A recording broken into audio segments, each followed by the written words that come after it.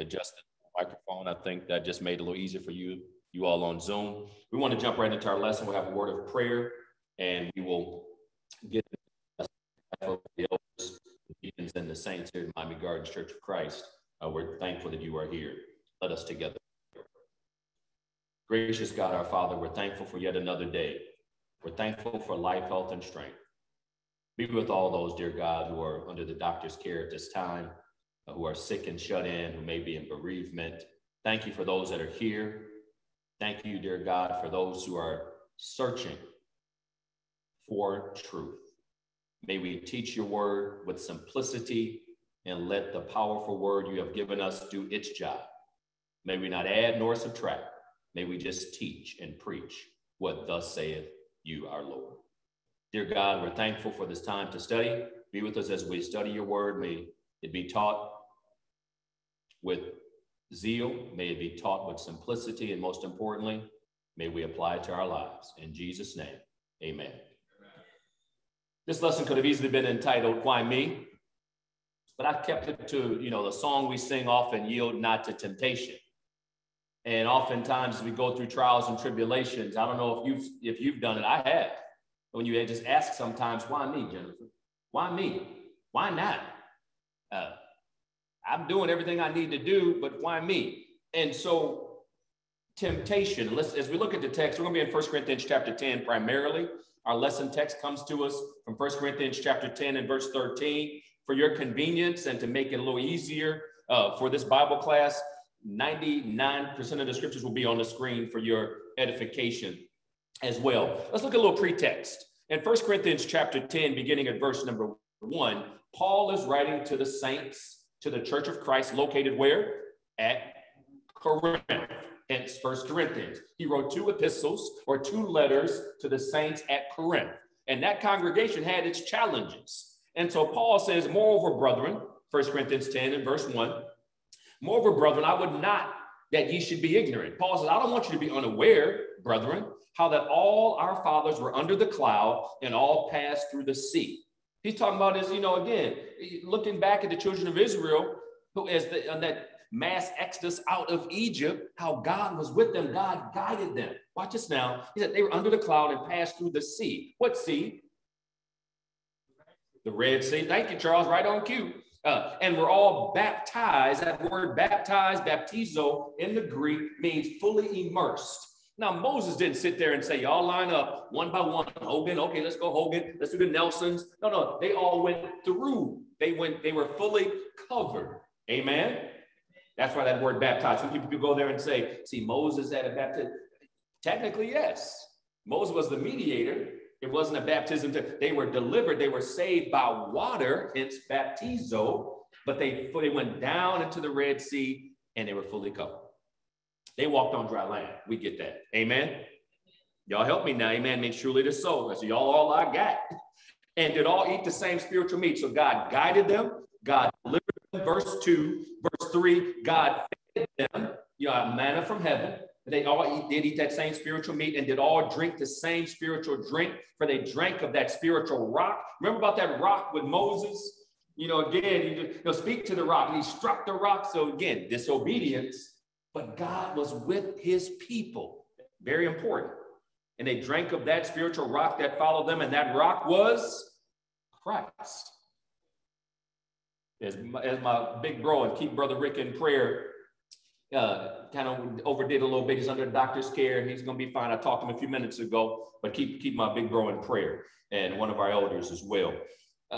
So when Brother Rick mentioned last week, patriarchal, God spoke through the heads of households, the fathers. Patria, P-A-T-R-I-A, in the Latin means father.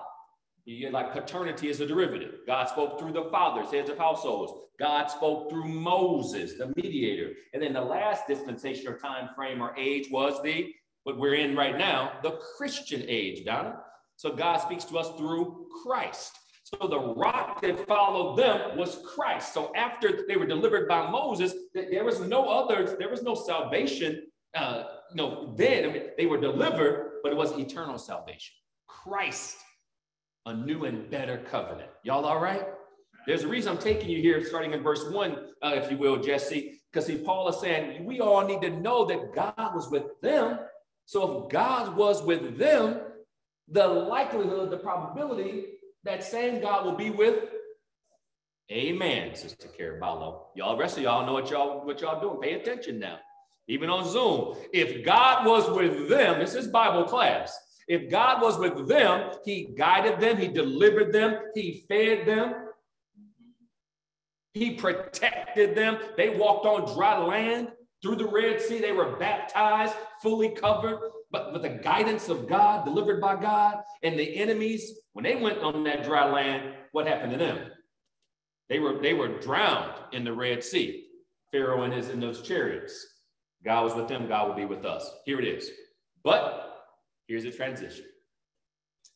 But long before we get to temptation, we need to understand where we came from. And Paul is doing the same thing. Brothers, and when we say brothers, talking about the family of God, may we never forget where we came from. Now, you've heard that phrase that, Rick and I grew up in inner city, Toledo, Ohio, 1028 and a half. That meant we lived in an apartment upstairs, 1028 and a half. We had the half up top on Hamilton in Toledo, Ohio. What's my point? It guides us today. I joke with my kids, but I'm very serious. There's things you all have that we couldn't even think about. So Paul is saying, brethren, I don't want you to be ignorant. God delivered. God delivered people. Stop here. But verse 5, but with many of them, God was not well pleased. Even though God delivered, even though God protected and fed, we still can be, let me just say it like I want to say it, we can still be a trick. What will it take for us to just stop being so selfish? Paul said, brethren, I don't want you to be ignorant. Although God delivered, he still was not pleased with some of them, for they were overthrown in the wilderness. So you made it through the Red Sea, and just recently, I was on the water. I'll just leave it there. And let's say it was more than 100, 200, 300, 400. It was more than 500 feet of water just recently. And let me tell you something. It didn't go very well. I'll just leave it alone. I'll just do that. It didn't go very well. Y'all all right? I can't even imagine walking through on dry land, seeing that much water to my right and to my left. I'll be like, thank you, Lord, whatever you need me to do. I'm good. But they got over and now they're in the wilderness, murmuring and complaining against God and God's leadership. Now these things, here it is. Why do we have this? Why am I going over this with the Church of Christ in 2021? The Bible says, now these things, deliverance, protection, providential guidance, but also accountability. Some died in the wilderness. Why do we need to hear that? There's a word that you see when I was in school. Oftentimes, nephew, I would see a problem, but if I saw one example, that's all I needed. Let me see that example in math, especially. Show me one example, I got it. Paul is saying, here's an example. Now, these things, verse 6, were our examples. To the intent, for the purpose, we should not lust after evil things as they also lusted. Paul, why are you telling this? Why are you telling the Corinthian church this? You see an example. Sometimes I can tell Hogan, don't do this, Hogan. But then when he can see it happen with somebody else, just using my buddy as an example. Sometimes we learn better just seeing it through other people. That's how Paul is teaching, by example. He said, because we can see what they did, what they went through, and what they suffered, we should not lust after what? Verse 6, evil things, as they also desired or lusted. Neither be ye idolaters, as were some of them. My brother, Big Bro, mentioned last week. It didn't take long. I think he mentioned on Wednesday night, the golden calf. Here are these people that were delivered, now bowing down to a golden calf. Idolatry. Idolatry, by definition, is anything you exalt as God that's not God.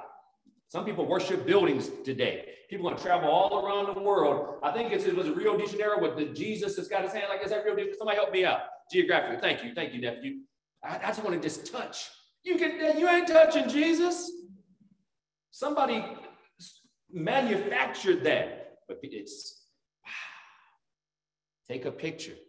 Yeah, there's all kind of buildings and structures that are great sights to see, but do not elevate anything. Amen, saints? As God, that's idolatry. Neither be ye idolaters, as were some of them, as it is written. The people sat down to eat and drink and rose up to play. Everything was good. Well, brothers and sisters and visiting friends, Paul is saying, remember our brothers. Learn from them. Don't be idolaters today. Elevate nothing as God. Your job, don't elevate your kids. And, no. Kids are kids. Don't elevate anybody as God. There's only one God. And he says in verse 8, here we go. Neither let us commit fornication as some of them committed. See what Paul is doing? Don't do it. They did it, and you saw what happened to them. And fell in one day 23,000. 23,000 died in one day. Neither let us tempt Christ, as some of them also tempted, and were destroyed of serpents. Neither murmur ye, as some of them also murmured, and were destroyed of the destroyer. Paul is saying, here is your example. Exhibit A, B, C. It's when you think about a modern day trial, here's all your exhibits and or examples of what we should not do. But Paul, where are you going with this? Now, all these things happen unto them for examples. There it is again. And they were written for our admonition. Class, can somebody tell me what admonition means? Instruction, learning. They were written, we have these examples, and now Paul is writing to the Church of Christ located at Corinth, and he says, these examples are written for our, now we got to get the pronoun. Now he's saying, now saints, we don't walk through the Red Sea. That's not how God's going to deliver us today. That's not how God delivered us or saved us. We're saved by the gospel. Paul is saying now, brothers and sisters, our personal pronoun, our instruction, our teaching, we can learn from them. And now why is it, look what he does now. He gives us the time frame. Upon whom the ends of the world are come. Is there a quick question, class? Is it yes or no? Y'all can even answer on Zoom. I can't hear you, but I still want you to answer this question. Is there another dispensation after the Christian age? I love the resounding no's. That is correct. There is no other time frame, dispensation age after the Christian age. There is no, Christ came. He is now on the right hand of the throne of God. He is coming back again. He's already been here. He said, John 14:1, I go to prepare a place for you. Amen. I will come again. He's coming back a second time. There is no third time. That is false teaching. That is taught religiously. Sadly, let me look in the camera and say this. Sadly, I have heard brothers in Christ, some of whom I've talked to here, about a third coming. Ain't no third coming. Matter of fact, y'all gonna make me go to scripture. Get your Bibles. I'll go to the book of Hebrews. This is not on my PowerPoint slide, but y'all made me do this. Y'all all right? I don't know what y'all gonna do if you ain't, but that's all right. I just wanted to ask. Hebrews. Did I say good morning? If I didn't, well, good morning. Turn your Bible to the book of Hebrews. Let's just stay in the text. Hebrews. Let's go to chapter 9 very quickly. Hebrews chapter 9. That's what I want. We oftentimes read Hebrews 9 and verse 27. And as it is appointed unto man, what? Once to do what? Die. But after this, the judgment. Welcome, Aldridge. Verse 28. So Christ, watch this. Hebrews 9 and 28 for those that are joining us online. So Christ was once offered to do what? To bear the sins of many. And unto them that look for him shall he appear the third time. A fourth time. Thanks, stay in the book, class. Stay in the Bible. And unto them that look for him will he appear the second time without sin unto. So there's two salvations there. Christ died to bear the sins of many. So through the gospel, we are saved. We get into Christ. Say amen if you believe that. But now, once we are in Christ and we live faithfully until death, Sister Wilson, we then can be saved for eternity, eternal salvation. That is not found until Christ comes back the second time. Y'all all right now? That was bonus. Y'all got that for free. Let's move on. Now, Paul says, remember our brethren, they acted a fool. They suffered. Don't be like them. Don't be like them. Recognizing that these things were, I gave you these examples. But now these are written for your instruction and your teaching. Because this Christian age, is it. The end of the world is going to happen, 2 Peter 3:10, during the Christian age. Nothing comes after. Now, Paul says, because of that, if we learn from others and we know that Christ is heaven's best, there's nothing better, nothing greater, and no thing is coming after Christ.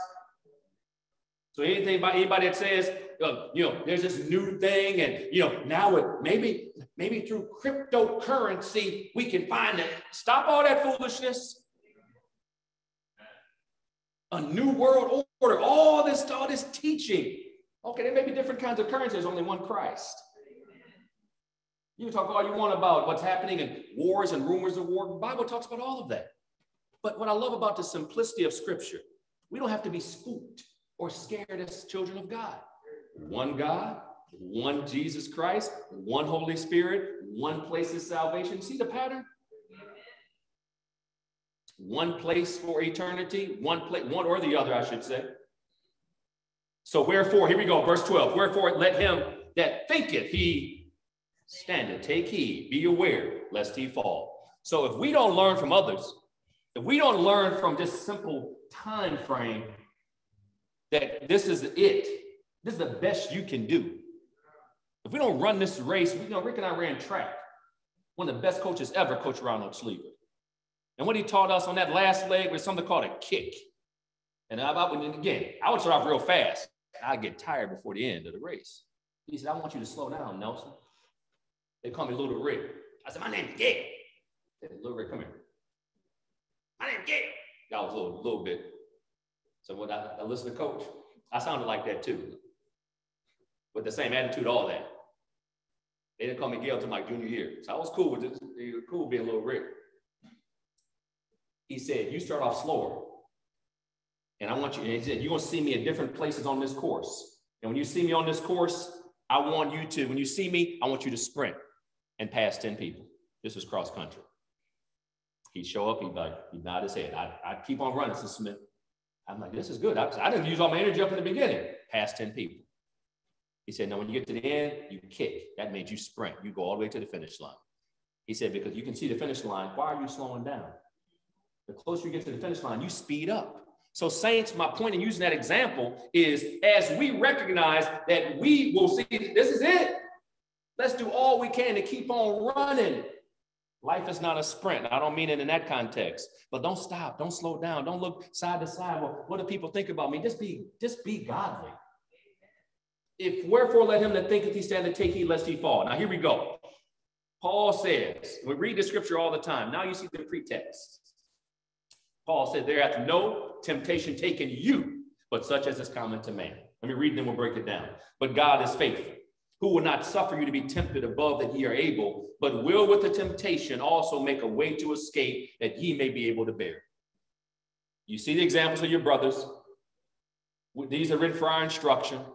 The end of the age will come during the Christian time frame, dispensation, or age. Don't get too big for your britches. Let him think that thinks he stand, take heed lest he fall. Don't get full of pride. I don't care how much money, how much talent, I don't care, whatever you have. Don't forget where we came from. Amen. Oh, and by the way, you're going to be tempted, just like they were. So Paul, what are you saying? I'm putting it in red to make it easy for you all. So Paul says, there is no temptation taking you, but such as is what? Common to man. Just your first point. Temptation's common. So don't ask the question, as we said in the very beginning, Sister Jennifer, why me? Why not you? Insert your name, Wilson. Insert your name, Van Cole. I ain't got time to tell all y'all names. Insert your name, Lewis. Insert your name, Nelson. Don't ever ask the question. It's a foolish question. Why me? Everybody on Zoom. Well, Lord, why all this stuff happening to me? Why not you? This may be exactly what you need to grow up and mature, to slow down, to put life in perspective. Paul says, there is no temptation taking you, but such as is common. It is common to man. It will occur. Everybody will be tempted. Moving on. But God is faithful. The same God who is with them, our brothers who fail, Our brothers who were delivered, our brothers who murmured, our brothers who were idolaters, our brothers who were fornicators and murmurers, they were held accountable. Don't do what they did. God baptized them through the Red Sea. They were fully immersed. That's all that means. Through the Red Sea. And they still, some of them were not pleasing to God in the wilderness. What will it take to make us happy? For us to be content. We pray for a job. We get a job. Oh, pray for me. I need to make more money. You were making zero a week ago. Be thankful for that dollar you make a week. That was some slow amen to y'all. Can it be two? Y'all are something else. Temptation's common to man. God is faithful. We can trust him. Who will not suffer. What that word suffer mean? Allow. I love it. Who will not allow you. Look at this. God will not allow. How much power does God have? He's omnipotent, all powerful. So God has this thing set up in such a way. Swallow this now, digest this. God will not suffer us to be tempted above that ye are able. So why is it? So it's either you're going to believe God or you're going to go ahead and trust the devil. You may never use those words, but that's what it comes down to. I got so much on me right. I've heard saints say this. I got so much on me right now. I don't know what to do. God is faithful, who will not allow you to be tempted above that ye are able. But look at God. But will with the temptation. God will take the very thing that we are going through. And what will he do with it? And make a way. We sing the song, the Lord will make a way somehow. Some of y'all don't know the song. It's somehow. The Lord will make a way somehow, Aldrich. Somehow. But you know what we want? We want to know how. But that's why that's not faith. Well, tell me what you're going to do, God, then maybe I'll trust you. That ain't faith. Let me stay in the camera. Y'all understand? Paul is saying, we see what they did. Now, God is working with us. He will take the temptation and make a way to escape. I'm looking at 2 exit signs. God will make a way to escape. Imagine going, like circling this auditorium, I don't know which way. God's like, I got 2 exit signs right here. Do you see it? Do you trust me? That ye may be able to bear it. I cannot stress how important it is to have people around you to talk to you this way I'm talking to you. You need people that can just look at you and say, Hogan, snap out of it, brother. I know you called me last week. You call me every Sunday. Ain't nothing wrong with that, brother. But brother, you've been complaining about the same thing for like the last 3 days. What are you going to do about it? That's what we need. We have to be accountable to one another. Let me go to the next slide. The power of relationships. Get this. When we engage in toxic relationships, we can be adversely affected. I see people. Let me use a very general business context. I've had a business meeting where somebody stood up and said, we are not happy. I said, is that right? I said, they do that to me. Oh, you. Is that right? Y'all aren't happy. Can everybody who's unhappy, you the spokesperson? Yeah. Oh, okay. He don't work for us anymore.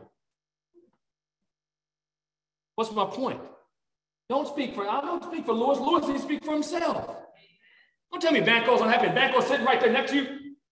I said, everybody, let's go one by one. We'll go around the room. Tell me what you're unhappy about. And let's address it.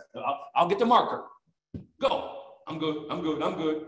So now you put this brother out here. He all big and bad. So when y'all had that little meeting, everything was, yeah, I'll tell him. I ain't scared. They ain't giving you their paycheck, bro. Y'all all right? Don't be that ringleader. Amen, saints. Let me move on. When we engage in toxic relationships, we can be adversely affected or impacted. Many saints begin the process of drifting or backsliding simply based on the company they keep. Be around people that's going to push you forward, that will help you to grow and develop. Teammates. It starts with bad company that can lead to bad thoughts, but it can lead us far away from God. Be reminded, saints, the devil is always seeking whom he may, 1 Peter 5, whom he may devour. So I want to just let you know, 1, trust God. Know that temptation is real. Know that God will put more on us than we can handle. Know that God will make a way to escape that we can't handle it. But let's make sure we understand. Make sure we understand that God is absolutely in our corner. 2 words. Remember vigilance and sobriety? By this time, if you've been in Miami Gardens for any amount of time, you should know what these 2 words mean. Vigilance and sobriety. What does vigilance mean? Class. Okay, y'all just making stuff up. Okay, we move on. What does sobriety mean? Now, I've been preaching here for almost 20 years. Let me move. Let's see. So 1 Peter 5:8 says, be ye what? Sober, be vigilant. Sobriety means to be. What's the opposite of sobriety? Y'all can say it. They said on Zoom, you've been drunkenness. Sobriety, drunkenness. When you're drunk, are you in control? When you're sober, you are. So be sober, be in control. If we're not in control, we can let our emotions get decide of us. I wonder if anyone here, just say amen, I don't need to know the details. If anyone here has ever made an emotional decision and after further review, you look back and say, probably shouldn't have said that. All right, okay, I don't think we got too many liars, and I think we're good. Be in control. Don't let your emotions, don't let anything, any outside influence, any other person cause you to lose your soul. Be sober, be vigilant. What does vigilant mean? Vigilant. Oh, alert. Who said alert? Raise your hand. Who said good, good. Alert or aware. See, it's almost as if, and if you all look at me for 1 second, please, it won't hurt too bad. So you doing this, look, being aware of your surroundings. I'm in control. I know where I'm going. I'm following Jesus. I know he's coming back again. So I need to be aware. I see people around me. It's like, okay, this sister's always asking me this question, but it's never anything positive. Once you have that awareness, it's like, sister, tell me something that's good that's going on in your life. You'd be amazed how people respond.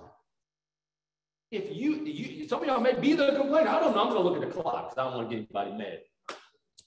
Either the complainer or the complainee, somebody either coming to you. So the key is, let's do just the opposite as the Bible instructs. Let us encourage one another, exhort one another, and so much more as we see the day approaching. Amen. Hebrews 10:25. So be in control, be aware, because the devil, yes, Sister Swindle, the devil as a roaring lion, our adversary, our enemy, the opponent as a roaring lion, walketh about. Guess how he's walking about? He's seeking. Let that injured brother, I don't mean injured physically, injured spiritually. Let that injured brother, if there's a gazelle that's limping in the wilderness and a lion's in the woods, in the cut, nephew looking, and they see the herds moving forward, encouraging each other, and here's one that's injured, lagging behind, guess who gets eaten that night? You see somebody that's struggling, pull them along. Come on. Come on, Aldridge, let's go. Bro, you don't need to talk like that, brother. Come on. And it's hurtful sometimes because obviously, as a servant, you got to encourage people all the time. And when you hear people that just don't want to hear it, brother, come on, man, we miss you. We miss you. All right, yeah, okay. Brother, the lion, he's going to get you. I'm good, brother. Y'all just pray for me. Yeah, it's a time for prayer. It's a time for action. We've been praying for you. Come on back. Amen. Devil's not playing. We got to be in control. We got to be aware. Because Paul talked about deliverance then through the Red Sea. He's talking about deliverance now through Jesus Christ. And as we look back again, we're going to talk about the reality of sin in our sermon today. But in 2 Peter chapter 2, beginning at verse 6, as we close out. Not only do we look at the children of Israel, but we look back at Sodom and Gomorrah, Abraham and Lot. The Bible says, and turning the cities of Sodom and Gomorrah to ashes, condemn them with an overthrow, making them a what? There's that word again, an ensample. Example, ensample, figure, pattern, just a figure, just something you can see and learn from. Sodom and Gomorrah, there's a lot of foolishness taking place, a lot of sin. God made them an example unto those that should, what's that word? After should live ungodly. So why do we study Sodom and Gomorrah? It's 2021, brother, because you learn from that example and sample for those who will come after. I hope, trust, and pray that Chantel will have 4 beautiful kids. I pray that they don't make the same mistakes we made. That's why we got to teach and we got to share. Don't do this. Well, why am I saying that to you? Because I made that mistake. Don't do that. That's what Peter is saying. And see, what did God do in the midst of making an example of these sinful cities and delivered in the midst of sin? We can still be delivered.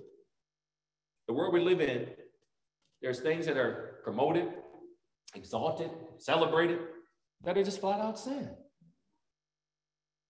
So we don't throw in the towel and say, I give up. There's too many of them again. No. Last time I checked, 8 souls were saved by water. Amen. And delivered just Lot, vexed. We're going to talk about vexed with the filthy conversation of the wicked. What did he do? Because that word vexed means he was in pain and torment. So don't ask the question, why me? It may be in your own family. Listen to me. I have talked to some of my own mentors in my own family. Let me talk about my family. You deal with yours. You know your family better than I do. Who I looked up to growing up, still love. But spiritually, I'm like, what happened to you spiritually? I've asked this question of some of my own family members. I've sat in the living rooms with scripture. What happened? What changed here? This hasn't changed. You have changed. Can anybody relate? Lot, in the midst of Sodom and Gomorrah, was vexed. He was in pain and torment as a result of their sin.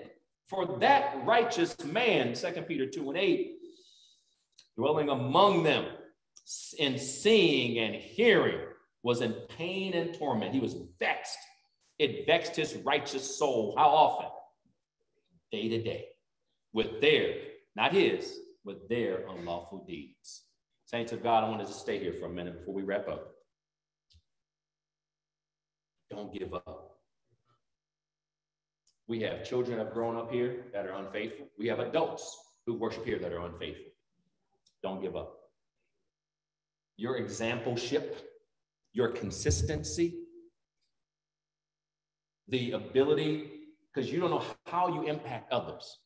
The same Peter talked about a husband with an unbelieving wife, or a wife with an unbelieving husband, excuse me. And what did he say? He said, you should nag them to death. Is that what he said? He said, just nag them and then they'll probably obey the gospel. You can run them away. Your example can lead them to Christ. Your chaste conversation, in other words, your holy lifestyle. When they say, you know what, through it all, she's still faithful. Through it all, he's still faithful. And always has an encouraging word. It is hard when it comes to family. Let me say this as clearly as I can. I'm going to look right in that camera. It is hard. Because you say, you know better. And that may not pull them back. That may push them away. Because they do know better. You're stating the obvious. Maybe you go with, I love you, and I'm praying for you. That sits a little bit better. Because their conscience has to eventually, prayerfully, not be seared with a hot iron. Hopefully their conscience will cause them to say, you know what, I can't live this way. I love you. Praying for you. If there's anything I can do for you, let me know. Anything you need, let me know. How'd that sit? That sits a little bit better, but it's hard. Because you know what the flesh wants you to say? I just want to shake you. Can anybody relate to that? It's just me. I want to shake you, just find out what are you thinking about? That's what the flesh wants to do. But we have to be mindful of our impact on other people.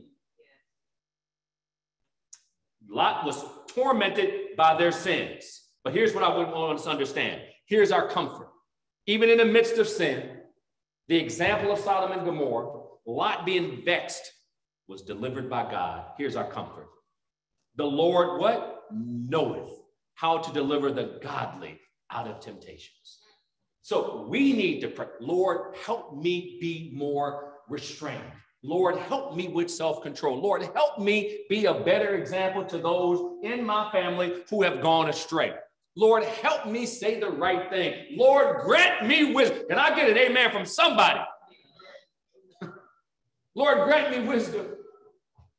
Lord, help me. Because it is hard. Maybe it's just me. Maybe it's just a Nelson family and all the extended family that has family challenges. Is that right? Maybe this must be the perfect class. I got it now. Y'all a little late, but I got it now. God knows how to deliver us, Jesse. Just stay with God. See, Paul and Peter are telling us that God is able. There's so many examples of ungodliness, and it will affect us. But God left it to us. Remember what Paul says about earthen vessels? See, we are the ones. We are the ones. 2 Corinthians chapter 4 and verse 7. But we have this treasure. Remember that word later on. This treasure. There's something of value in earthen vessels. It's us. That the excellency of the power may be of God and not of us. So the last time I checked, it's not about Gale. Insert your name. So if somebody goes astray, not doing right, family, friend, or foe, my job as an earthen vessel is to stay in my lane. Because I'm not God. And neither are you. So the prayer is, Lord, help this lowly earthen vessel shine brightly, that your excellency may be seen. And it's not about us anyway. We are troubled on every side, yet not distressed. We are perplexed, but not in despair. Persecuted, but not forsaken. Cast down, but not destroyed. Paul is basically saying, hang in there. Temptation is common to man. But God is faithful. See if y'all taking notes. God is faithful, who will not allow us to suffer above that we are able, but will with the temptation make a way to amen. So with that in mind, don't put anything above God. Wherefore, my beloved, my dearly beloved, flee from idolatry. As we look to the word of God today, it was at the cross, as we said earlier in our class, in Hebrews 9 and 27, and as it is appointed unto man once to die, but after this the judgment. But at Hebrews 9 and 28, paraphrasing for time, see, God is not only giving us the physical death, but there's also spiritual death. And Christ is coming back again a second time. Don't let anybody ever trick you, beguile you, fool you, hoodwink you into thinking there's a third coming. It is taught. It is well. People have invested heavily in, well, Christ already came. You're going to come back again. This is no. Second time. No third time. I can't. It has permeated the Lord's church. That's why I'm saying it's so adamantly. It's being taught in pockets in the church. And I'm talking to these brothers, I'm like, you gotta be kidding me. How can you miss Hebrews 9 and 28? Show me anywhere in scripture where it's gonna say a third time. Second time. At the cross where he died. He's now in heaven. He's coming back again the second time. So while we are yet here, do not yield. Do not give in to temptation. If it was easy, then we could do it all ourselves. What did Jesus say? I am the vine. Ye are the, without me, ye are nothing. We need God. I hope, trust, and pray that something was said today to encourage you just to keep on keeping on. Don't let anybody or anything cause you to stumble, slow down, keep running. And as my coach used to say, Rick and I, as our coach said, when you see me, you speed up, and I'll be there at the finish line. As we think of Christ, don't slow down. Don't look left or right. That'll slow you down. Just keep on running. Charles, what do you have? I was thinking about Hebrews 23. How can we escape if we're not faithful to it? How can we escape? That's right. There's no escape. We have one Savior, and Christ will see us at the finish line. Let us together pray. Thank you for those that are online joining us. We hope, trust, and pray that you were able to follow along and to take good notes as well. Do not give up. Do not yield to temptation. Let us pray.